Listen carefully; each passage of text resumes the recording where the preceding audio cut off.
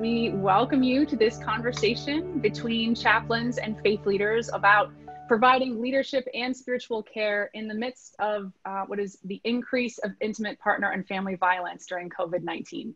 I'm Katie Givens-Keim. I'm the Director of Religion and Civic Engagement at Odyssey Impact. Just a quick word, if you're wondering who is Odyssey Impact.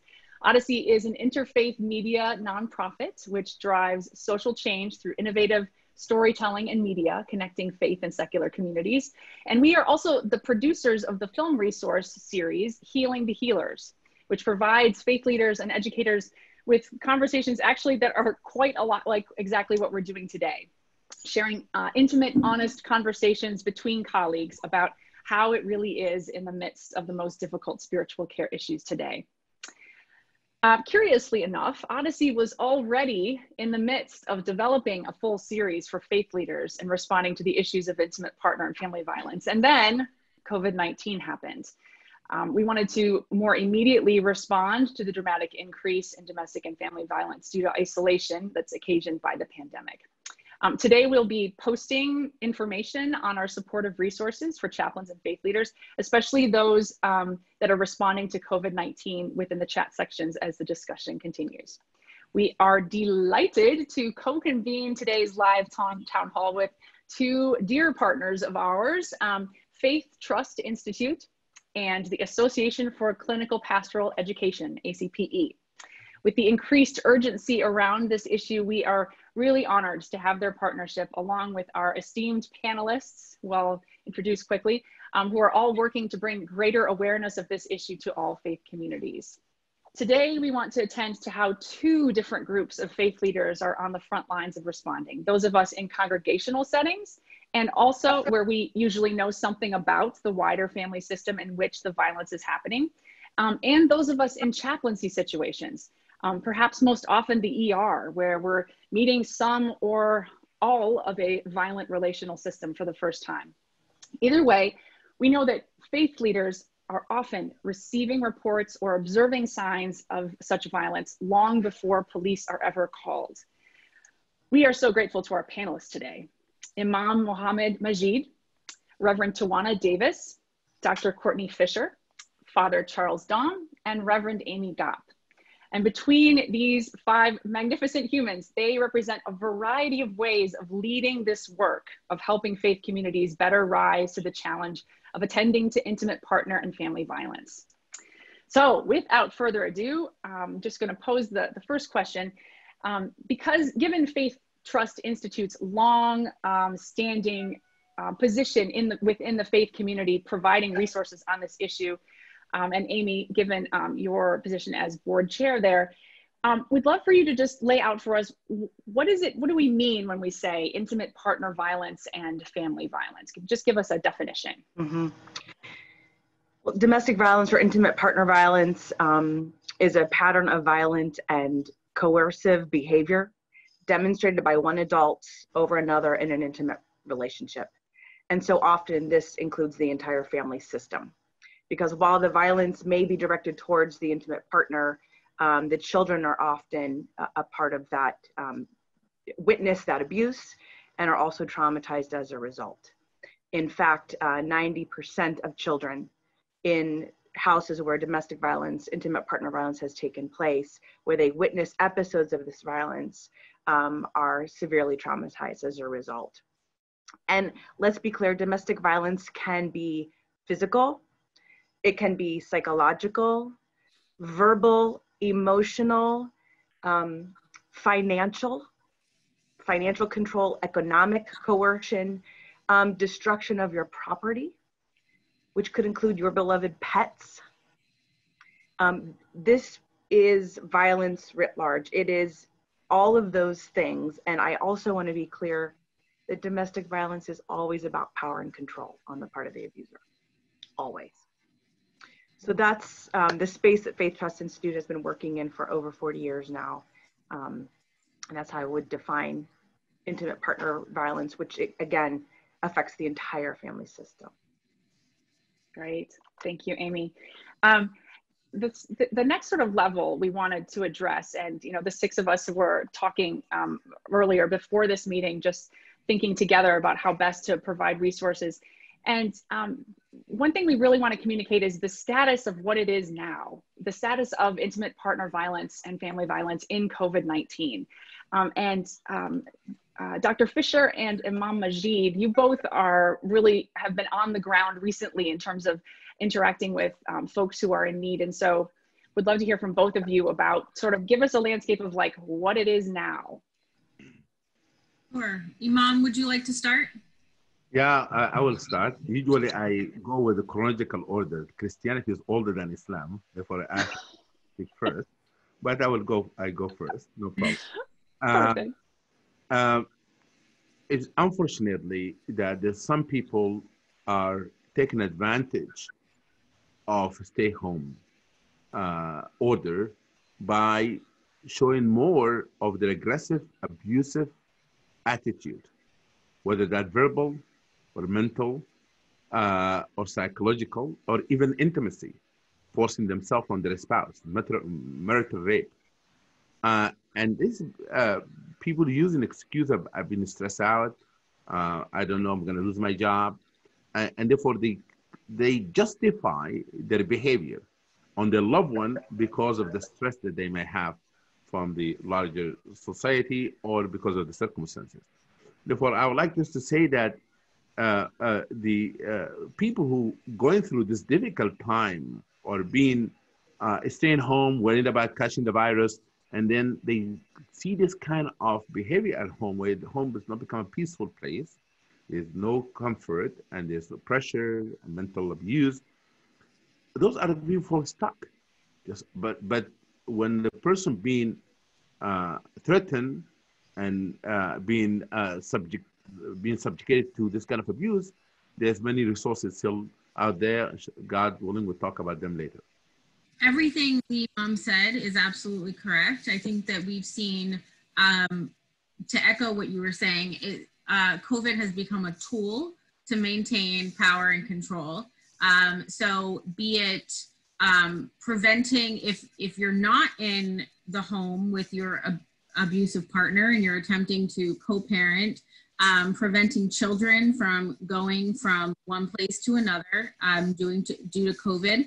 A lot of the courts are shut down, so there's really no recourse.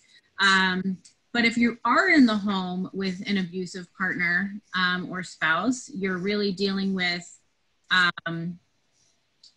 folks who are escalating in physical violence, escalating in psychological abuse, escalating in their spiritual abuse. So perhaps controlling the grocery shopping so someone is unable to get the food that they need to practice as they would normally practice. They might not be able to get to their rituals or perform their rituals because the abusive partner won't allow it or is controlling that process. They may be, like we know, they might be attempting to control the worship, the prayer. You know, we have had a situation, we've worked with someone whose partner was controlling, basically making it unable for them to observe Shabbat for from Friday at sundown to Saturday at sundown. And so it's just become another tool for people to use. And as we know, as abusive partners escalate, so as they get stressed out, their behavior also escalates. And so I think that that's what we are seeing as well. Thank you both so much. And to Father Dahm and to Reverend Davis, this and all of us can be thinking about this, but the question we are getting as soon as we are having these conversations with partners and within Odyssey's faith network is either you know, that domestic abuse is something that was part of Pastoral Care 101 in lots of ways, but hasn't been a major focus. There's an awareness that it's bigger now, and so what tools do pastors have? In some ways, whether they're chaplains in the ER or whether they're congregational leaders who are seeing folks for Zoom church on Sundays, they're feeling more restricted, not less, in how they can respond. And so what are some thoughts about how we can be responsive? Go ahead, Reverend Davis. Thank you. I think that, you know, before COVID-19, addressing and supporting and advocating for victims of domestic violence and domestic, intimate partner and family violence in general was challenging enough. Yeah. And now with COVID-19, the tools that we had, which was challenging in and of themselves, whether it was a number to a hotline or having a representative at the church who will be able to guide someone safely by not just telling them to leave or why are you staying, someone who is very trained and well-versed in protecting the person and the family and guiding them to particular resources, that was challenging enough. And now that we're not face-to-face, we have to revamp those safety plans. We have to revamp how we address it. We have to rethink the signs of domestic violence. And one of the things that that struck me during this time is the churches, many congregations, not just churches, but many congregations, it was riddled with guilt and shame to talk about this to begin with. So now very few of us are talking about this on our Zoom calls or making sure, you know, people are contacted who we may think may be in a domestic violence situation. So to answer your question, the tools that were there, the resources that were there were limited and not something that was overtly shared for various reasons, because sometimes you have the abuser and the victim in the same congregation. And then now, with lack of face-to-face, person-to-person, we really have an opportunity. I guess a crisis, what I learned in seminary, is a dangerous opportunity. So this is a dangerous opportunity for us to revamp how we deal and address and protect those who are victims of domestic violence, adults and young people alike. Well, I totally agree with that. And I think we have seen where religious congregations have not been at the forefront in responding to this reality, this problem. A lot of clergy have been ignorant about it or have chosen to close their eyes to it. But it seems during this COVID-19 epidemic or pandemic that there is some attention to domestic violence being exacerbated during this time. And that, I think, is very positive because it's raising the awareness of the problem for many people who weren't even aware of it. And now they're saying, oh yeah, but you know, if you're staying at home and obliged to stay home, you could really be in a difficult place because maybe you're living with a perpetrator or an offender. So I think there's an opportunity here to get the word out. We've known that this has always existed. And now with the COVID-19, it's gotten a little bit more attention and we have to take advantage of that. So I think all of our viewers here today are probably on board with us and understand the problem, want to learn more about it. And I think we're all challenged to find different channels in which we can get the information out that there are services, there is help for people who are trapped in their own homes and are suffering or being threatened with abuse. They don't have to stay there. They don't have to just submit to this. There's no way out. There are ways out. And so that's what we're talking about today. People can find help. Mm-hmm. That's so valuable. And it does seem like there's been a rise in, I know in teaching in the Christian seminary context in recent years for pastoral care 101 classes to have students develop a short list of all the major things in their region for calling for help. So for addiction, for all the various pastoral care things there are.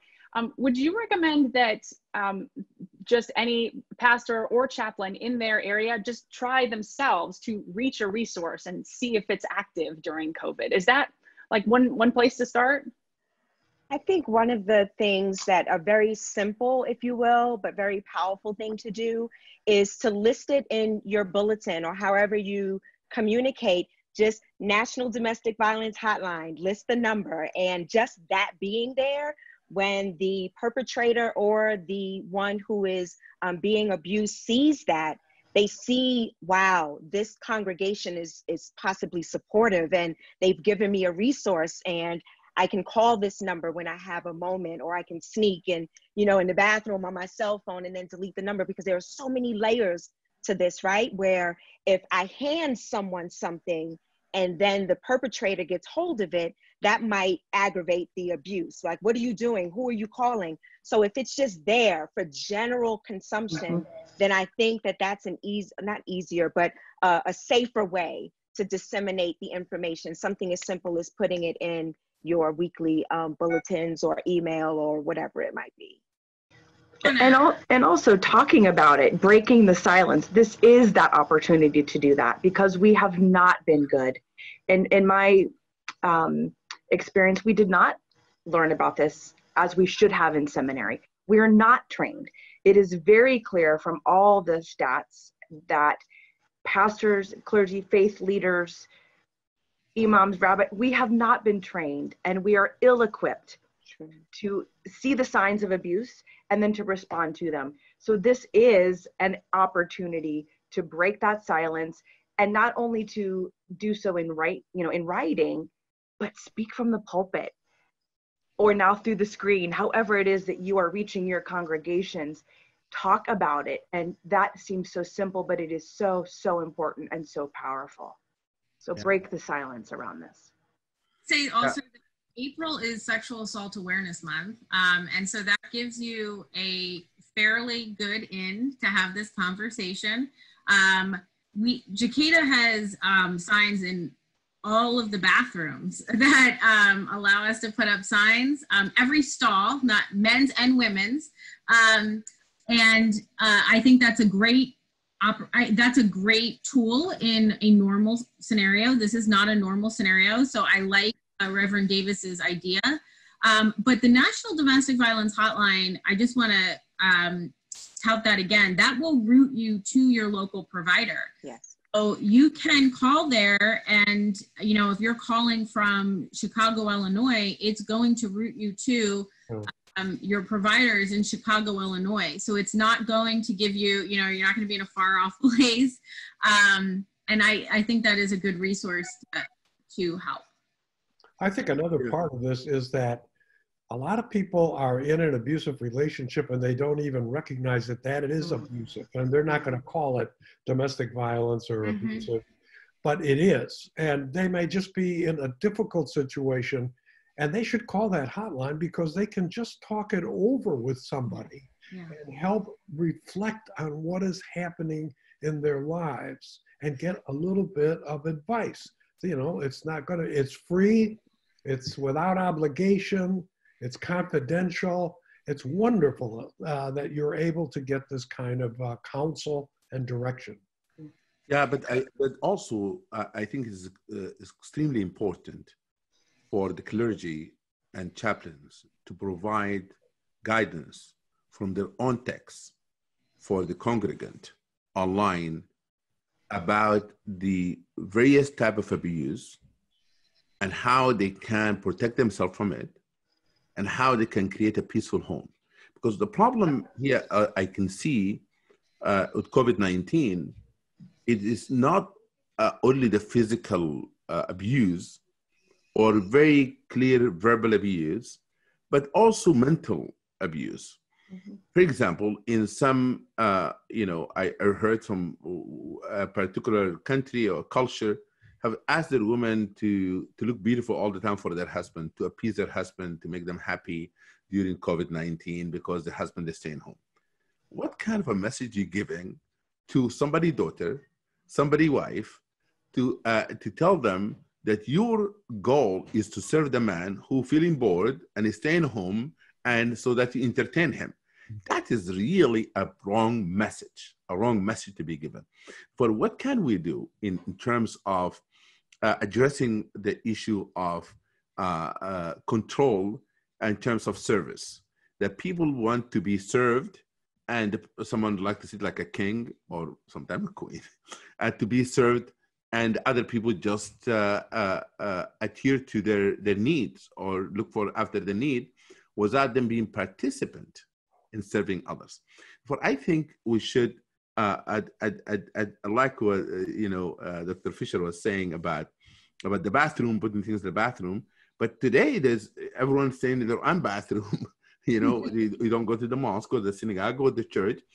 What we need to do is that after every sermon or virtual talk, we remind people of these issues, and we tell them where they can go for help. And then we talk about what it looks like to have a peaceful, healthy relationship so that people can figure it out, because many people are listening now more than others. My classes are more people online than before. Therefore, it is the time for me to tell them there's something called verbal abuse, spiritual abuse, mental abuse, even people shocked that I talk about marital rape. Like, you're a Muslim imam, there's nothing like that. I said, no. The Prophet, peace be upon him, said, if you force yourself on your spouse, that's violating the principles of Islam. You look like an animal. That's what he said. Use the word animal. Therefore, it's very important for us to address the taboo also of certain things people have never heard of. This is a time for us to talk about them. Mm-hmm. It's also a great time to map the community resources if you have not done so already. And I think that's another piece, whether you're a chaplain or pastor, priest, imam, rabbi, whatever, you, I think, are responsible as a leader in your faith community to map those resources, to refer, to remember your role as a faith leader, to be clear about that, and then make the proper referrals. So to know the shelters, what are your shelter resources? What are the hotlines? I would also lift up, in addition to because it's easier, it may be easier to text right now, and a text to love is one word to 22522 doesn't make a sound. You can text a lot easier than calling even sometimes. That's the domestic violence hotline, which also is available in 200 languages, by the way. So that's helpful for you communities, no matter what you speak. But to map your other resources, legal expertise, medical expertise, law enforcement, have a sense of your own community. In our community here in Ohio, we have something called Someplace Safe, which allows you to chat also, not without making a sound. Look and see what's available. There are federal grants available, but you have to do the research in your own region, your own community, to know what those are. And I think that's the responsibility of a faith leader, regardless of what venue you serve. It seems like it's also important to remember that whether you're a chaplain in the hospital or a law enforcement official, or whether you are, you've known a family for a while, they seem like they're struggling, reaching out to the resources yourself and getting some advice is great. Talking to colleagues, just like you would about a bunch of other things, even that can feel a little nerve-wracking, because to name that something is happening, to name that domestic assault is happening within your congregation, or that as a chaplain, did you miss it? Did it come in and out of the ER, and did you miss it? That can be just a huge weight too. So reaching out to colleagues is just enormously important. And I wanted to just ask, sort of along the lines of mapping resources, Dr. Fisher, would you just name the family court situation? You were sort of laying that out really well. Sure. So the court situation is definitely going to be dependent on the area in which you are in. So be mindful of that. Your local domestic violence provider will probably know this very intimately, but you can also call the court. In an emergency, and most courts are operating in an emergency right now, they're going to do protective orders for domestic violence, and they're going to do bail hearings. Nothing else. So right now, what we're seeing in the greater DC area, which is where JCADA operates, is that the courts are issuing very long-term temporary protective orders. The issue with those is that nothing else is open. So if someone has violated a custody agreement, if someone has violated an alimony agreement, the family court systems, the custody hearings are not happening. And the abusers know that. So I want to echo my colleagues here talking about the power and control. They know that. They know that they're not going to be held accountable. And they also know that when the courts do reopen, there's going to be a significant backlog. That doesn't mean all hope is lost.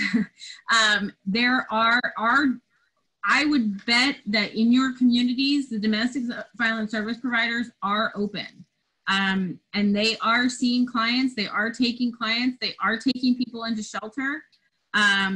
So just be mindful, and those attorneys that were working before are working now. So there are attorneys that do nothing in your communities that do nothing but domestic violence protective orders and work with intimate partner violence and sexual assault victims. So definitely reach out to them. Like Reverend Gopp was saying, do your survey of what's available, and those people can help give you critical information. I would also bet that it's on their website right now. Most of us have put stuff on our website, done webinars and put them on our website as a service provider, which is what we are. And so for people to be able to access, and we update them all the time. You know, I think another thing that's real important is for people to realize that during this time, a lot of hotels have opened up rooms to increase the capacity of shelters. Yes. Those shelters are almost always full, and it's hard to find a bed or a room for a person or a family, you know, with children. But I know in Illinois, there are a lot of hotels that have opened up, and the state is providing funding not only for the housing of people who are fleeing abuse in their own homes, but also providing food and transportation. So there are a lot of things that are available in this particularly difficult time. And if I can just offer, I just want to name my, how I'm showing up in this call, not only as a reverend and not only as a former chaplain, but I am a domestic violence survivor. And I am here because of, you know, the national hotlines, the support groups, the private support groups, the safety plans, the village that I had surrounding me when I couldn't go anywhere alone. So these are things that work. Is it easy? No, we may make it seem easy because we know this stuff and we support people who are victims of domestic violence, but just trust the process. And it is a long process, which unfortunately we find people go back because they find that it's easier just to go back to deal with what they know than to go and expose themselves to what they don't know. So I'm just here as a representative of following these things, that these supportive measures that are in place that work. Thank you so much for that. Thank you for sharing that, and thank you for your presence and your work. And just to follow up on that, so when you think about a COVID perspective and you think about your experience of abuse and what you would still say loud and clear, follow the process. It will be slower and it will be harder to manage, but don't not follow it. I mean, that's what I'm hearing. Yes. Yes, before COVID-19, it was a daunting process. So, and not to laugh it off because it's not funny. But in this moment, I spoke to a few shelters in this area, and they are still open. They're still providing counseling. They're still, you know, if you don't have family members, because if it's not safe for me and I'm a victim, it's not safe for my family and friends either. But it's the shelters and the support groups that are going to guide you and tell you where to go, safe places you can stay, who can be your support system. So yes, yes, yes, follow and trust the process. The key is that you remain safe and out of harm's way of someone that wants to have power and control and now has lost that power and control if you leave, but you'll gain your life versus risking your life every day. And I want to follow up on what Reverend Davis is saying. Leaving an abusive situation is the most dangerous part, is the most dangerous point in that relationship. And any domestic violence service provider can help you to safety plan. On JCADA's website, which I know has been shared, there is a webinar that you can watch. It's called Safety Planning in a Quarantine. And our intention in doing that was helping people figure out how they can be safe when they are quarantined with their abuser. I don't want to encourage people to just leave without a plan, because that can be more dangerous for them, as everyone on this call knows. So thank you, Reverend Davis, for mentioning safety. Yes, absolutely. And I'd love to hear just other stories of, from you being on the front lines, especially given the online context of this, what things have worked, what have been your experiences? Well, it changes every day, but we have had a lot of support from the community, as folks are saying here. So, for example, a close partner of JCADA's in the greater DC area is Catholic Charities. Catholic Charities has excellent immigration resources. So they can work with folks who might be undocumented or might have immigration questions or concerns. So that is a helpful resource. We work on helping people to find a friend that they can have a code word with. So, for example, if you're in a small community, you walk to your place of worship. You might have a friend next door, across the street. You can call you can talk to that person and say, if I call you and say the word bread, can you just come over to the house and maybe disrupt whatever is happening there? If I call you and say the word car, can you please just call 911? So that's kind of a code to disrupt if something becomes violent or out of control. So that has worked. Father Dahm mentioned hotels. We actually had a retreat center and a hotel, email us and say, we'll open up space for clients. And one is, I don't know if you're familiar with the greater DC area, but one said, we'll do it for $60 a night, which is outrageous. I mean, that's so low in the DC area. And it's a fairly nice hotel in a very nice area of town. So that would be so helpful. I bet you, like Father Dahm said, there are other hotels doing that, and that is helpful. One thing is that faith leaders are going to see the abuse before the police will, by far, particularly congregational faith leaders who are seeing the whole family system. So if someone has all of a sudden dropped off of Bible study or Torah study or on worship services, reach out and find out what's going on. If somebody is acting more anxious than usual, it could be COVID, but it also could be something really terrible is happening in the house.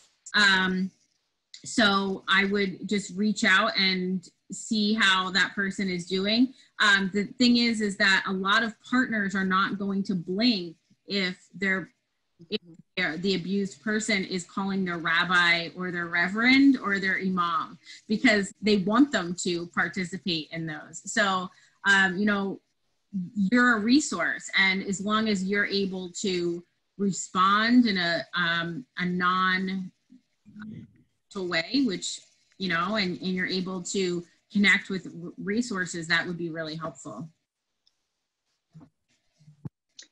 Others of you, just things you've learned? I just want to say that it have been repeated so many times. People have said physical distancing. Physical distancing does not mean social isolation. Because one of the problem of domestic violence, everything of domestic violence is a problem.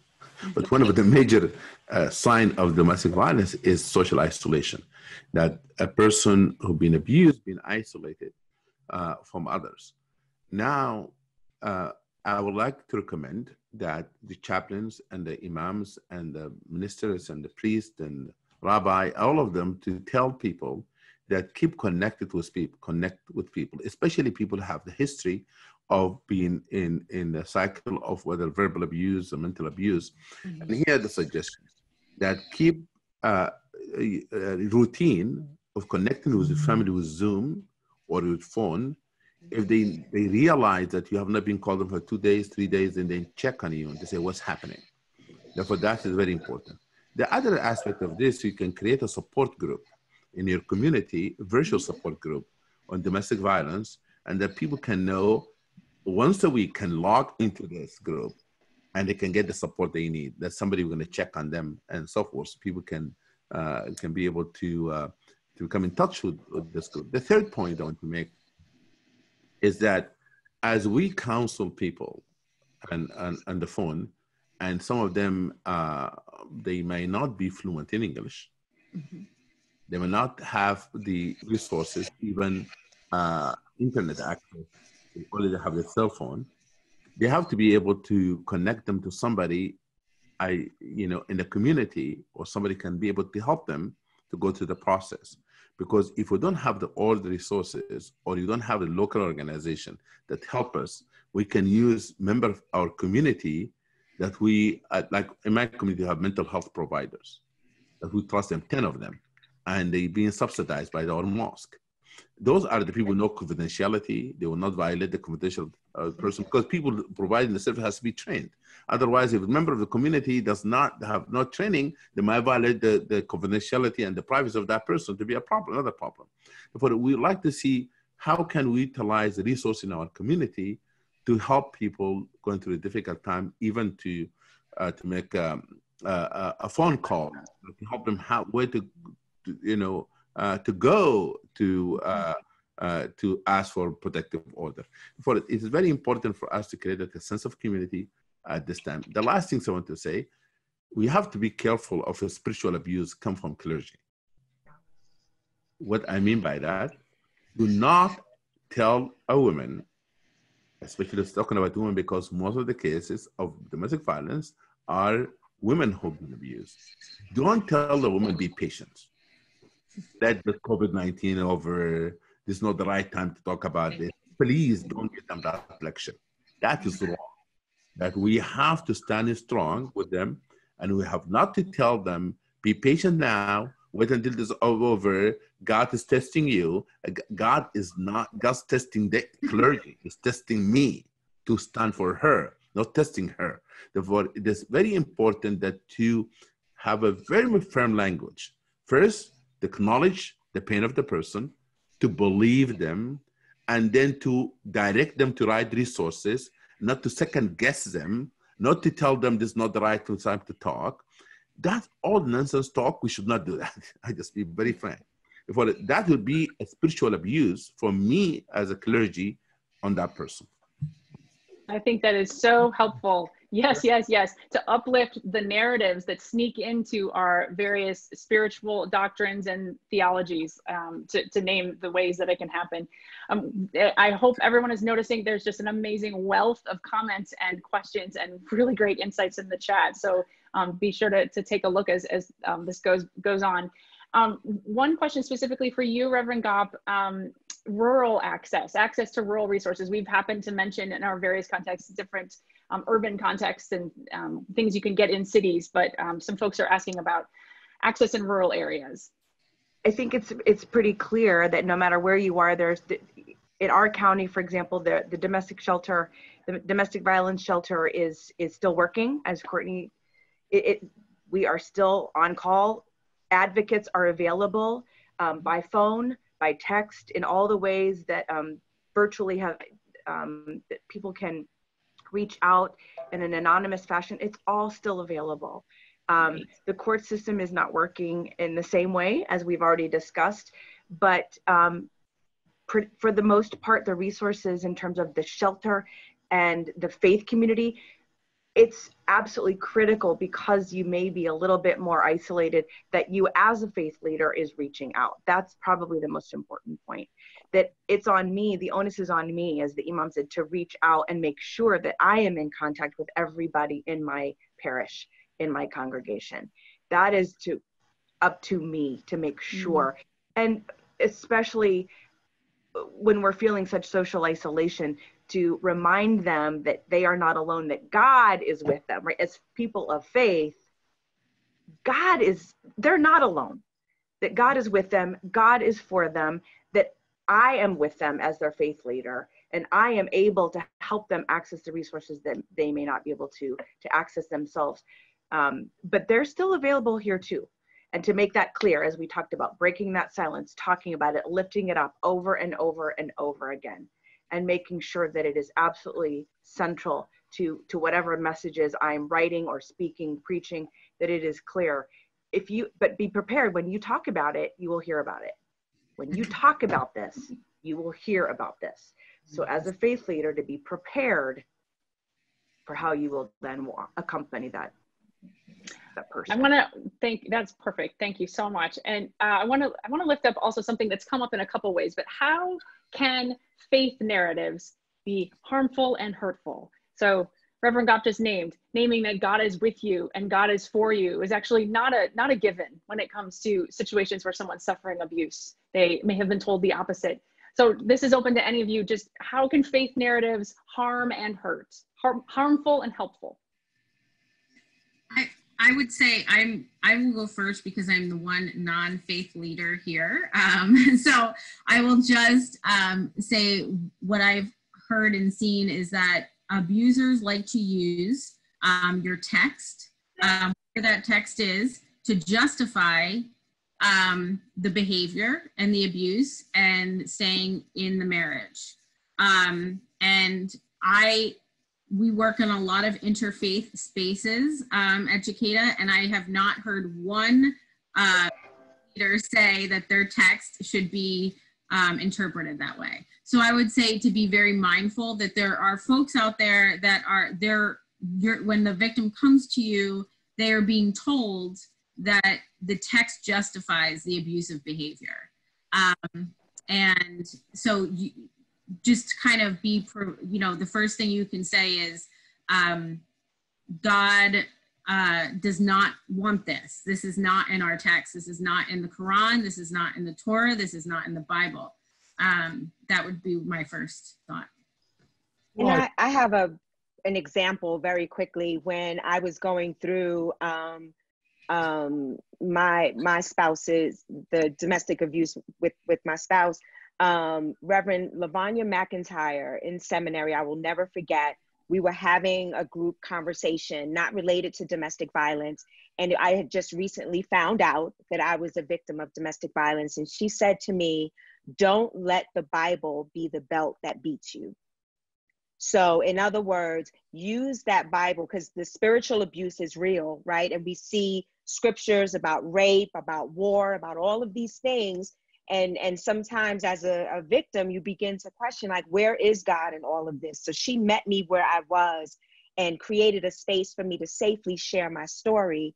And then she said, there are some scriptures that are going to be affirming, and we are going to focus on those affirming scriptures right now. We know that the totality, right, of the holy text, but that right now, for this moment, you need to be affirmed, you need to be fed, you need to be protected, you need to be encouraged, you need to be empowered. So don't let the Bible be the belt that beats you.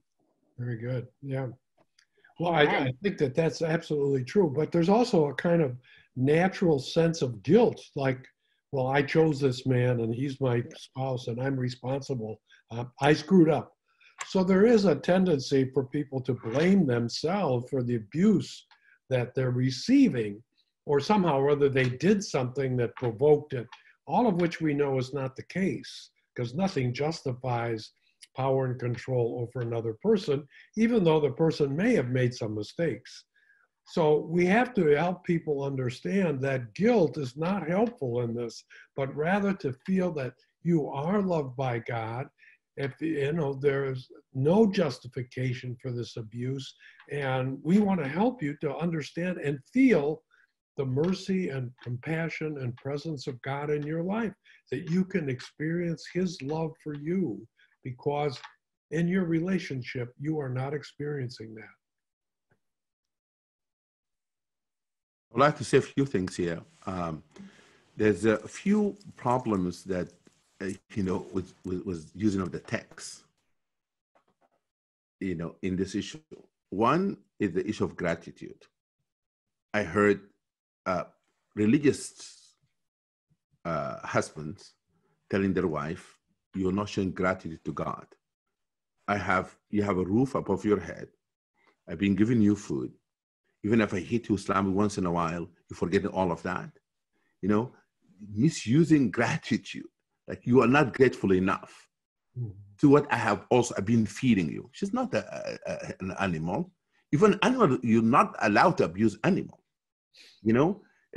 but a person using this kind of language, and not only that, some clergy sometimes use this language, just be grateful. You know, there's other women don't have what you have. Thank God you have a car. Thank God you have a house. That's nonsense. Gratitude. They use also is God will. God have willed this God for you. Are you going to get going against God's will? That's what God decreed for you. Just be patient with that. That's unacceptable. The third issue is stigma of divorce. You know, God doesn't like divorce. God hates divorce. Therefore, do not break your marriage. Don't break, and give them that guilty. Number 4, that, you know, you would be held accountable because you make your children children of divorced parents. They put all the blame and the guilt for the person asking out of abusive relationship. That is unacceptable. That is really spiritual abuse to the maximum. For we have to empower people and to tell them there's no human being that can come between you and God. It's a God direct relationship between you and God, and do not allow a man, I'm going to say a man, I'm sorry, I have 5 daughters, I have to protect them, that interpret religion for you in a way that manipulate it, and to tell you that he is he's your appointed protector by God. Yeah, I tell him, you know, this is not acceptable. If you are really a protector, you will not have abused me, you have not, hurt me, because they use the protector. That means I'm going to protect you.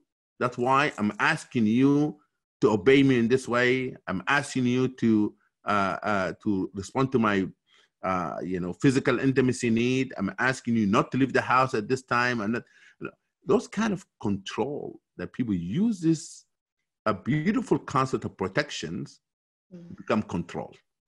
And that is the misuse of language, because there's a particular language that we use in Islam that people misusing it in Arabic, that they throw those, terminologies on someone to shut them, have them not to be able to respond to them. I want to say here, Peaceful Family Project have done a training for Muslims, imams and chaplains during this COVID-19, how to deal with how to lead the community in difficult time. And we did talk about domestic violence on those webinars. Excellent. Thank you so much. I wanted to also pose a question that's also come up in the comments.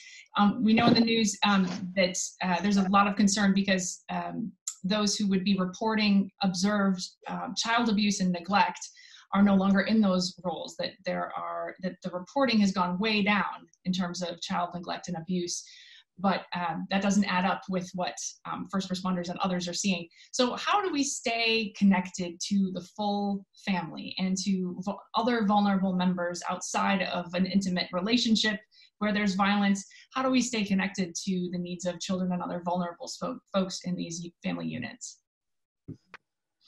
It's a tricky one. It is a tricky one. It's very difficult. Well, to the extent that we have communication with, our members of our congregations, if we have that communication, we can be giving out information about the risk that children are running right now, and talk to them about. This is Sexual Abuse of Children Month, and I just put a homily on our website about sexual abuse of children. And I know how difficult it is in families to recognize it and then do something about it, besides, apart from sweeping it under the carpet. So how damaging this is, how frequent it is, how damaging it is, many people don't know. So if we can hold that up to people, that this is also a heightened problem that is unquestionably aggravated during this period of time, and we have to be particularly vigilant and responsive to it to protect our children. I know that we have to get that message out, however we might be able to do that. Yeah, for me, it's very important that to think about the following thing. Number one, if we have to tell adults that if a child in a home come to complain to you about another adult, That's right. you have to believe them. Yeah. You take all the measures to protect that child. That's number one advice. Number two is that to reduce amount of exposure, that you have to be careful to not to allow strangers who stay in your home, or even adult that you might think that have a behavior that is not acceptable, to be with the children alone. The other thing, that if a child said, I'm not comfortable to be hugged this way, I'm not comfortable, even at this time, then we give them a space. Give them a space. We have to teach our community those basic principles of creating, even at this time, I'm saying husband and wife, if wife said, I don't like to have intimacy, husband cannot force himself into her, okay? It's very important for us to talk about golden rules. If it doesn't feel good, don't do it to them. If the person said, I'm not comfortable with it, back off, period. Right. Golden rule for everybody in the house. The last thing I want to say that in some culture, they had a problem of acknowledging, for example, a grandfather or an uncle can have that kind of behavior. And they get so mad with the children when bringing it up. They say, how dare you accuse your grandfather? How dare you accuse your uncle? How do you accuse this person or that person? You have to be careful, because I'm going to share with you that some children have committed suicide because no one was listening to them. They thought the only way to deal with the pain, because they could not complain about it, shut down. Absolutely. Their own life. Therefore, it's very dangerous. Thank you for that. This question, so right. Go ahead. I'm sorry, just one other thing I thought about as everyone was adding so much value to that question. In areas that are marginalized, impoverished, don't have internet, don't have all of these resources that are deemed luxuries but are actually necessities nowadays.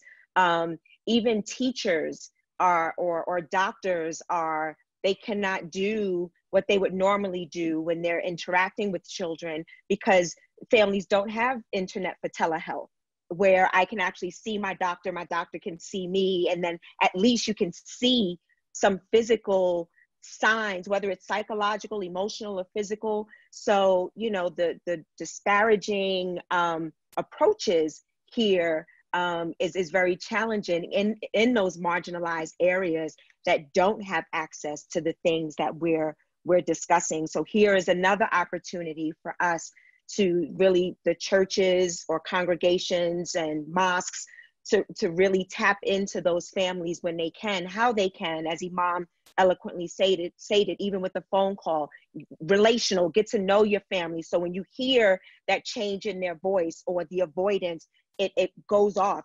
There's something that triggers that says, okay, something is not right. But without the relationship, with all of the other missing parameters of not having the internet or access or money, and the list goes on and on and on, the relational piece is so important, so that you can pinpoint or at least recognize when things are going awry or astray, and be able to ask the right questions or point them in a different direction.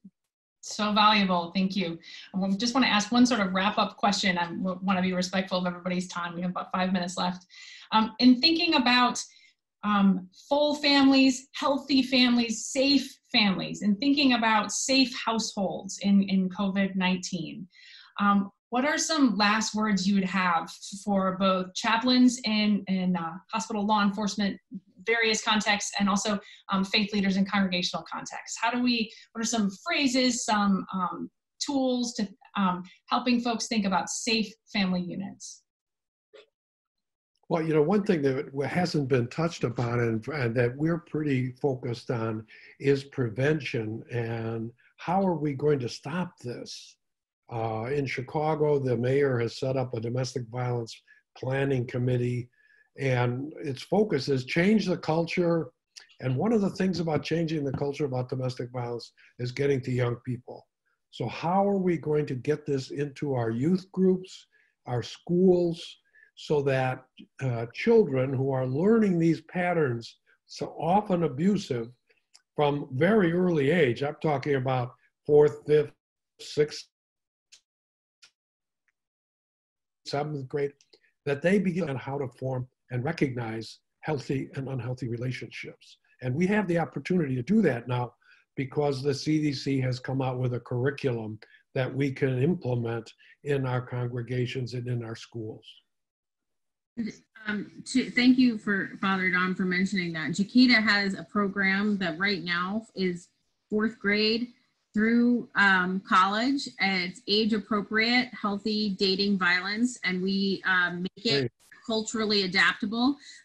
So whichever space we're in, be it a religious school or a public school, we can make that happen. And on the JCADA website, there is a webinar on teen dating violence. That's kind of a step 1. We pushed it out for parents who might be looking for content to keep their kids busy. But it talks about teen dating violence and what it is. We have had tons of kids, teenagers, adolescents, come up to us after a workshop and say, you know, this happens in my house. And I didn't realize what it was. And so not only is it teaching them skills for healthy relationships, but it is also helping them to recognize what is going on in their house. From the United Church of Christ perspective, we have a curriculum called Our Whole Lives, or OWL, and it is a joint Unitarian Universalist and United Church of Christ curriculum, which is open to anybody and certainly available to people, certainly from the Christian tradition, but would be applicable to people of any faith. And so I would lift that up in addition to, of course, all of the resources and training that Faith Trust Institute offers. And I believe that the Faith Trust website has been in the chat box here. And also I would encourage everybody to take advantage of those resources. Yeah, I would say the same thing, that we have Peaceful Family Project resources there to create healthy family. And I just want to say, I was proudly one of the former member of the board of Faith Trust Institute, that where they produce all of this videos, DVDs for the Muslim communities, and very great resources that all chaplains can go to Faith Trust Institute and get that toolkit about addressing domestic violence in the Muslim community.